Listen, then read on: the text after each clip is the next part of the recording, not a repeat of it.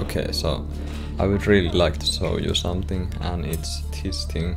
And this is the second version of the smart glasses, and I can safely say that the second version is a lot better than the first version. Like, look at that chassis, like it's just hot glue and some cardboard. But now the chassis is a bit more upgraded, and it has some bolts, nuts, super glue, hot glue, a bit more hot glue, and 0.6mm PETG plastic as the reflector. And one of the biggest upgrades alongside the camera is definitely the rectangular lens that I had to sew down to make it a bit lighter.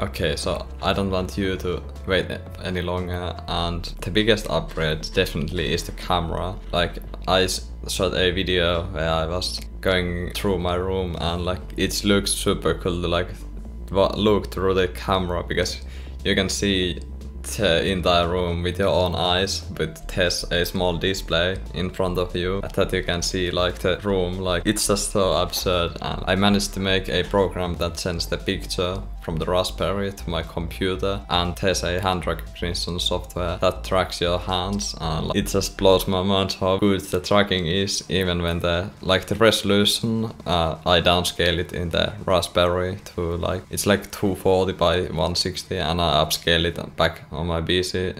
Like, even then, like, the hand tracking works pretty well, and I'm really surprised about that.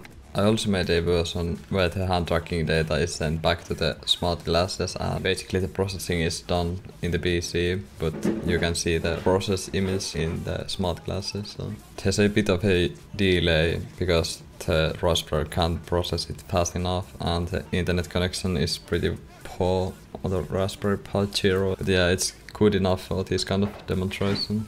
Yeah, I have no clue what to actually use the hand tracking for, but I made this the demo that I controlled the brightness of my lights with like pinching my fingers and dragging basically like a slider up and down.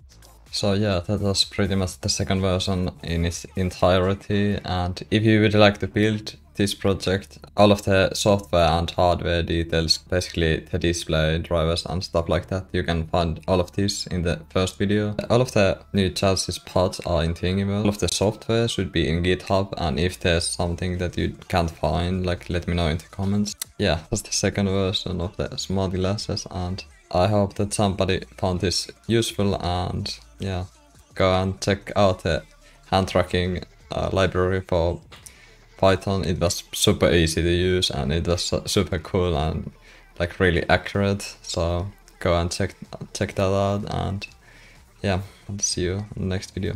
Bye.